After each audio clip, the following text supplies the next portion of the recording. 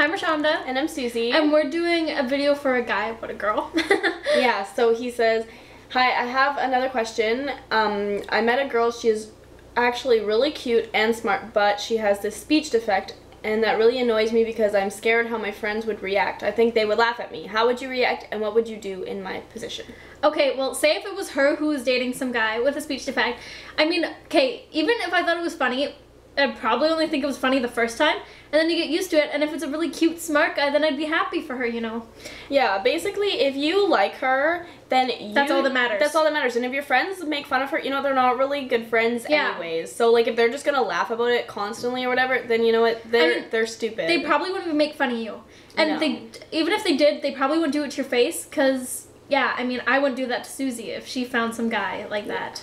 And, speech shouldn't be a problem. No, and it's just like if you think she's cute and smart and she's a great girl, then if you tell your friends that, then you know what, if they actually take a chance to get to know her, then they'll probably see the same thing you do, is that she's really smart and she's cute and she's nice or whatever. Yeah, so don't worry about your friends, then go with your own heart. Yeah, so just do what you want to do. Yeah. So thanks for watching. Good luck. Bye.